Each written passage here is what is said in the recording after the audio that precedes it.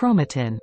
Chromatin refers to a mixture of DNA and proteins that form the chromosomes found in the cells of humans and other higher organisms. Many of the proteins, namely, histones, package the massive amount of DNA in a genome into a highly compact form that can fit in the cell nucleus.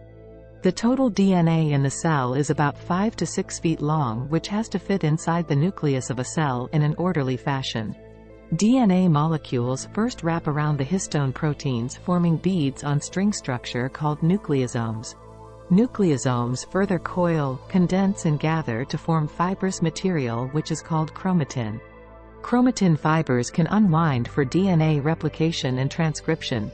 When cells replicate, duplicated chromatins condense further to become a lot like chromosomes, visible under microscope, which are separated into daughter cells during cell division.